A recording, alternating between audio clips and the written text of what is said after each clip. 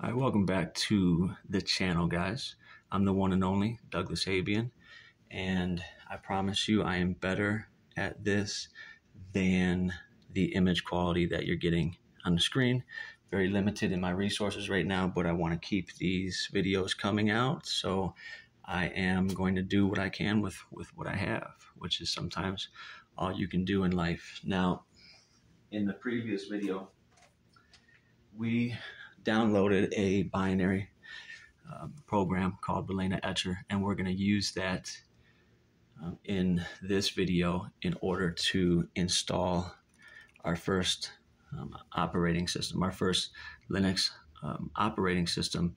We'll be installing it onto a USB stick. So we'll be flashing this image to a USB stick, and then we'll take that USB stick and we will do what's called a live boot and boot into it from a laptop that's running a completely different system. So you can do this. You can watch my previous episodes.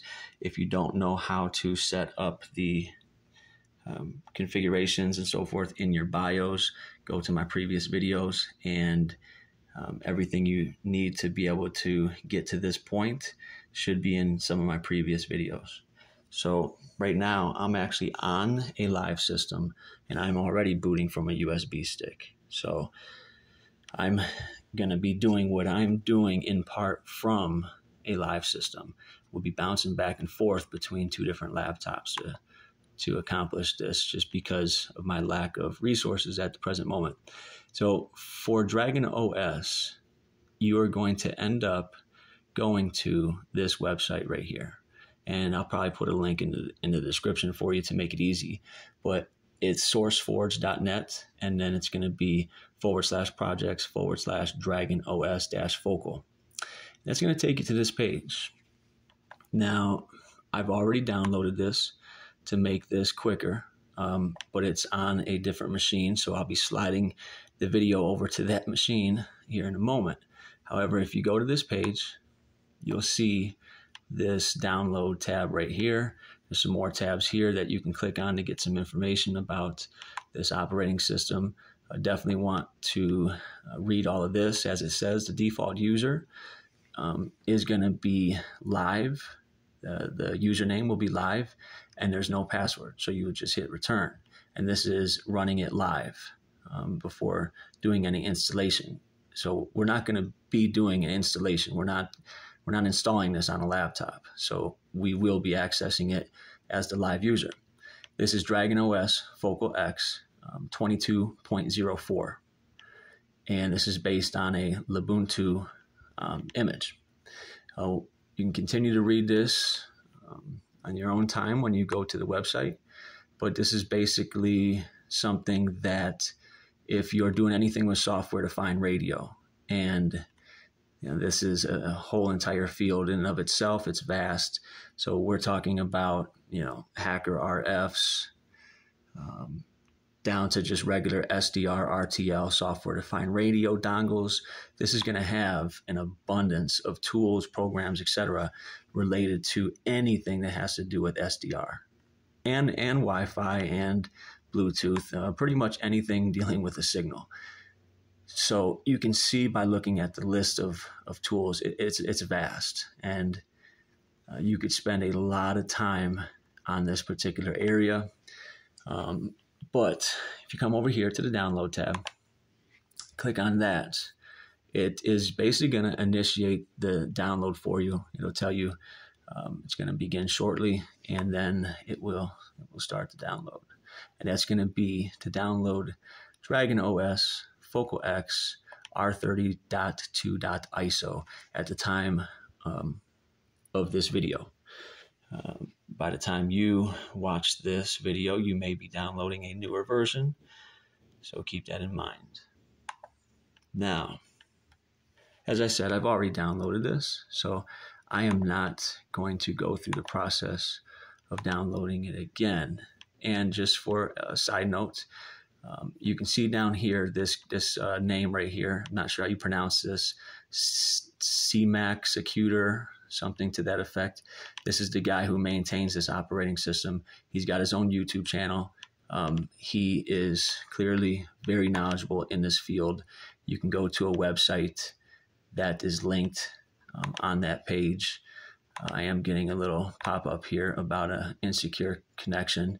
So maybe you want to, maybe you don't, but this guy has an incredibly large amount of knowledge when it comes to this. He's the one who's put together this operating system, and he also has a YouTube channel. And there is a lot of knowledge to be gathered from his YouTube channel. I'll go ahead and show you that real quick before we move forward. Type that into the browser or the search engine for YouTube, I should say, and it's going to be this channel right here. I do not know this man personally. I've never met him.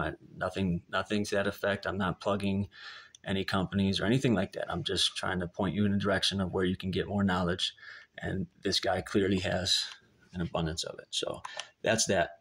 Now, once you have downloaded the ISO, and keep in mind, in the previous video, we downloaded Balena Etcher. We are going to begin the process of flashing Balena, flashing DragonOs to a USB stick using Balena Etcher. So for that, I'm actually going to slide over to another system. And that is going to be this guy right here. I have a USB stick. This is, I believe it's a 32 gigabyte USB stick. I erased it. I didn't do the most secure erase. I would have done it a little differently had this been more important, but this is just going to be written over and over again for all the different operating system images.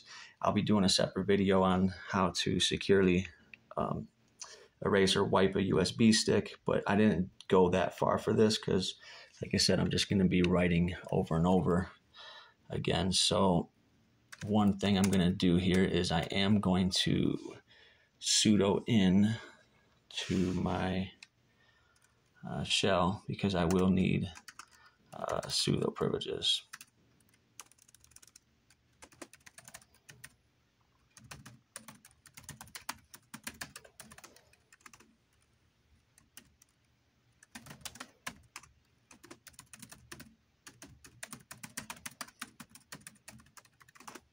Okay, so now that I have sudo privileges and I have entered my password and so forth, so I have the operating system image for DragonOs. I have it saved over here in this directory, and that's what you see here on the screen. So I can run file on that, and we'll get back that it is an ISO CD-ROM file system, etc., etc.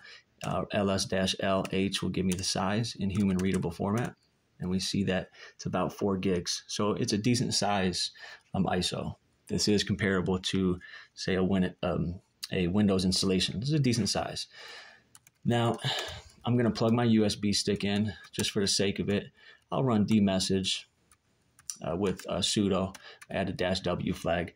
And by doing this, when I plug the USB stick in, it'll register